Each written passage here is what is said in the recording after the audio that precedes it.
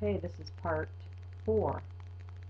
Let's go to Psalms 1:1. It says, "Blessed, happy, fortunate, prosperous, and is the man who walks and lives not in the counsel of the ungodly, following their advice, their plans, and purposes, nor stands submissive and inactive in the path where sinners walk, nor sits down to relax and rest where the scornful and the mockers gather."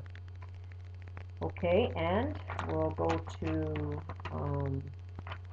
Ephesians 5:11 says, "Take no part in and have no fellowship with the fruitless deeds and enterprises of darkness, but instead let your lives be so in contrast as to expose and reprove and convict them." You know, sometimes when we read things like that, we think ungodly or those that are in darkness. We think that, God is addressing these evil, wicked people that we have an interpretation for. But, I believe that what God thinks is ungodly is not what we think is ungodly. Or what we think is wicked is different than what God thinks is wicked.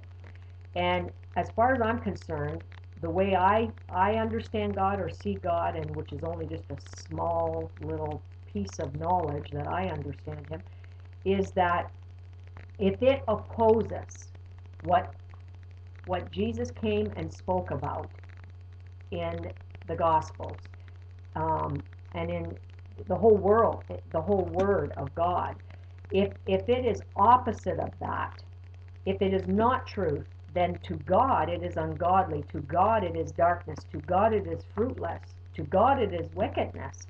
And so in other words, I guess what I'm saying is that if we have man coming and preaching to us another gospel, if they are preaching not the true heart of God, then it is ungodly, it is darkness, and it is wicked. That's the way I see it.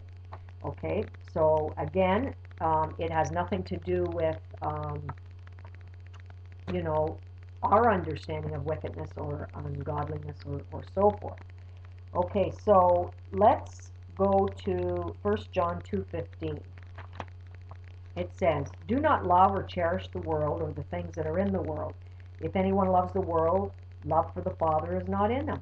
For all that is in the world, the lust of the flesh, craving for sensual gratification, and the lust of the eyes, greedy longings of the mind, and the pride of life, assurance in one's own resources, or in the stability of earthly things, these do not come from the Father, but are from the world itself. So, do not love or cherish the world or the things that are in the world. If you do, the love of the Father is not in you. If you have placed worldly things in your heart as an idol, if you have caused yourself to love or be consumed with worldly things, be it the lust of the flesh, the lust of the eye, the pride of life, these are not of the Father." I did not say that.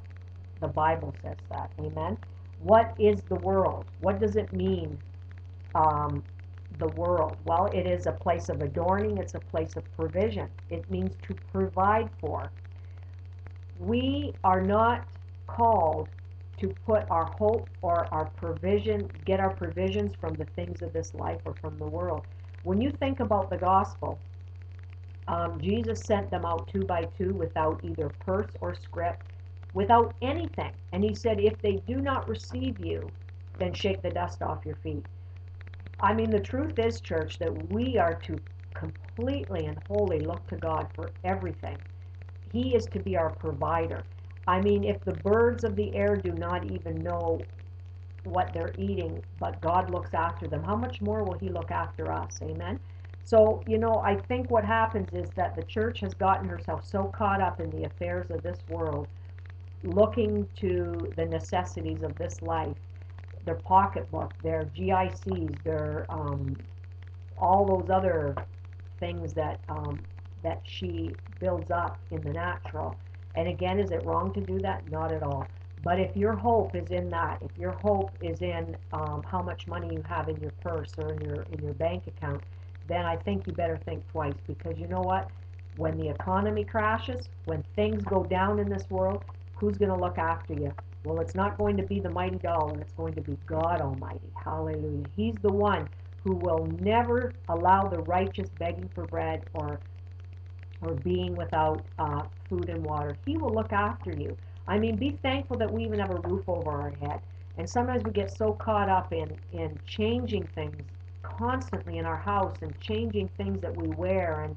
And you know, I think God is really dealing with those areas in the heart of the church, because it has become a place of materialism. It has become a place where we have just so focused on the things that are going to perish, you know, building treasures in this life, and instead we're to build treasures in spiritual things. Amen. Okay, so if we want to move on in our lives, we have to ask Him where we need to change. We have to ask Him to search our hearts. Let's go to Luke 1:17. Chapter 1, verses 17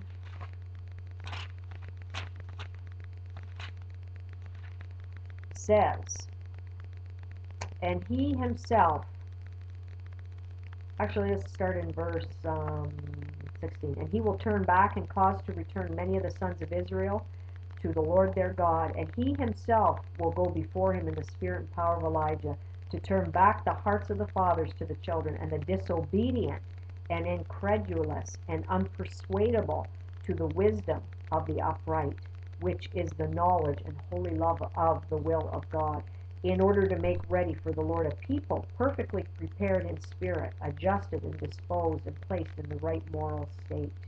Glory to God. In these last days, there is a spirit of Elijah resting on certain messengers of the gospel, and they are proclaiming a spirit of repentance to the church today. It is a time to get our heart right before God, that the hearts of the children will be turned back to the fathers. And who is this message to? But to the disobedient. And when the Lord gave me this word, I asked Him, why does He have a controversy with Zion? And He said, because she is disobedient. So within the church, there are those who are obedient. Within the church, there are those who are disobedient. And this controversy is to those who are unpersuadable, because they choose to hang on to foundations of error. They choose to hang on to gods and idols that they have erected in their hearts that do not belong to the true gospel. So God is going to deal with the disobedient, and that is what He's doing. And He will bring judgment, and He will bring the fire of His presence on those people to persuade them to come back into His truth and into His fold. The word disobedient there means unpersuadable. It is the word contempumasis, which means obstinately rebellious. It means disbelief, rebellious, especially against lawful authority, an order or court. It means to be stubborn. And the church, for the most part, is stubborn. She is being obstinate, because obviously this is a word that's going forth out of God's heart, and He's seeing that, and He's directing it to the disobedient. So if you feel you have erected idols in your heart today, I just ask that you would ask the Lord to come and search your heart. You know, it's okay. We all have areas of our heart that need to be dealt with, and God wants to deal with those areas.